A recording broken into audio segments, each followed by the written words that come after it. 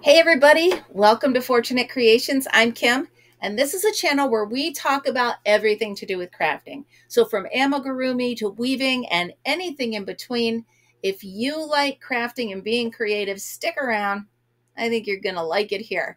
I've been doing a series for beginner crocheters, and I'm talking very beginner, first time you're picking up a crochet hook, learning the language, learning the basic stitches. We've already done the slip knot, the chain, single crochet, double crochet, half double crochet. So now I would like to show you the treble.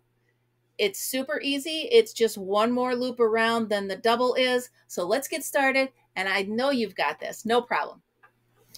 Okay, so here we are. I've got my practice ball of yarn and I've got a 5.5 millimeter crochet hook. And that's what we need to make this swatch that we're going to do. Again, we're going to start with, you should be totally old hat at this by now, your slip stitch, wrap it around your finger, pinch it, and pull it through. You're going to see a million other people show you a million different ways. So if you find a different way to do the slip stitch or the slip knot that you like, go ahead, but you're going to start with the slip knot. For this demonstration, we're going to go ahead 4, 5, 6. I'm going to chain 10, 7, 8, 9, 10. Let's make it 12, 11, 12. Okay, so we've got 12 here. It's a short one, but you know what? It's just an example of the stitch for you. So you're going to, now remember, you don't count the stitch that's on the hook. First, second. Okay, so the second stitch from the hook, you're going to yarn over once, yarn over twice, and go into that second chain from the hook. You're going to draw up a loop. Okay, you've got 4 on your hook. 1, 2, 3, 4. You are going to yarn over and go through 2. You're going to yarn over, go through 2 more, and then you're going to yarn over and go through the final 2. And that is your first treble. Okay, it's called a treble, it's called a triple, whatever you feel like calling it, go ahead. So again, we're going to yarn over once, we're going to yarn over twice, we're going to go into the next stitch, we're going to pull up a loop. There you go, 4 loops. Yarn over once, pull through 2, yarn over, pull through 2, yarn over, pull through 2. And you can see how tall they are. Okay, we're going to keep going. We're going to yarn over once, we're going to yarn over twice. We're going to go into the next stitch. I'm going to pull up a loop, 4 on the hook, yarn over, go through 2, yarn over, go through 2, yarn over, and go through 2. This is a great stitch to know if you're trying to cover a lot of ground with the yarn that you have. A lot of patterns that I have been doing use these in with the doubles and half doubles to make a fan and such. So it's a good one to know. So let's try it again.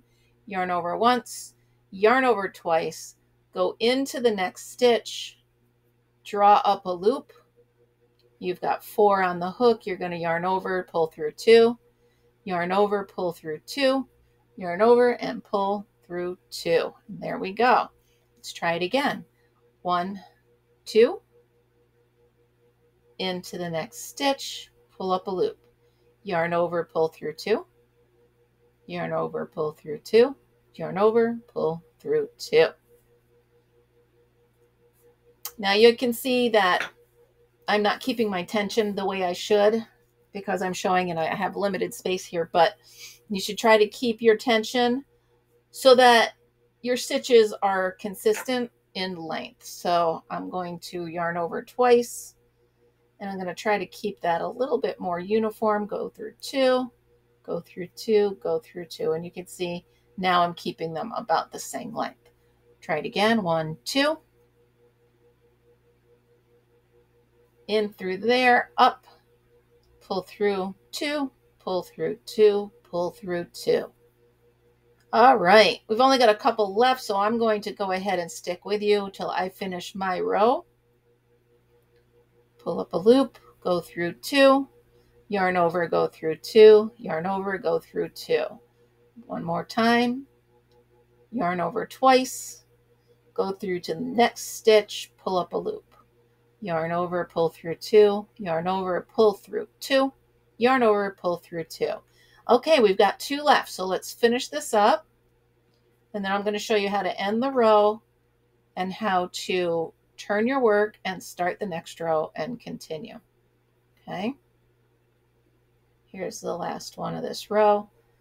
Pull up a loop, yarn over, pull through 2, yarn over, pull through 2, yarn over, pull through 2, and there you go. You've got your whole row of your triple crochet. Pretty cool, right? And you can use this for so many things. So now what do? We're at the end of the row, and where do we go from here? We're going to chain 2. Why do you want to chain 2? Because this is a very long stitch and you don't want to cut yourself short at the end of the next row or the beginning of the next row. Then you're just going to turn your work and we're going to start back over. Yarn over twice, go into the first stitch, pull up a loop. Yarn over, go through 2, yarn over, go through 2, yarn over, go through 2. Okay, let's do it again. 2 times, in we go, pull up a loop, pull through 2, pull through 2, pull through 2. I bet you're getting really quick at it by now. Pull up a loop, go through 2, go through 2, go through 2. All right, look how cool that looks. So go ahead and finish your row, and once you get here, once again, I will show you how to end this row and turn it and get to the next row. Okay, so here we are at the end. We're going to chain 2 and we're going to turn our work. Fighting with this here little ball of yarn over here. Okay, there we go. And then once again, see how things are kind of straight here, looking good. We're going to we're going to yarn over twice. We're going to go in, pull up a loop, go through 2, go through 2, go through 2, and that's how you're going to continue all the way around. Every time you get to the end, you chain 2, turn your work, and start over again. There you go. It's about as easy as you can get, as pretty as you can get.